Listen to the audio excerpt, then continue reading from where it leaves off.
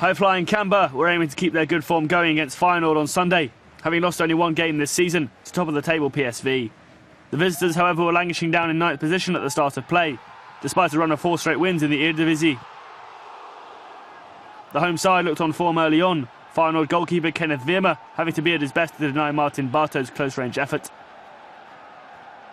Veerma's save looking even better on the replay as he blocked from inside the 6-yard box. And then 8 minutes before the break, Feyenoord got the only goal of the game.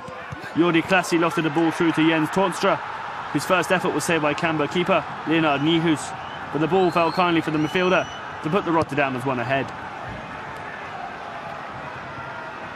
Cambuur were the better side in the second half, yet Feyenoord edged this one 1-0 and move above Cambuur into third in the table.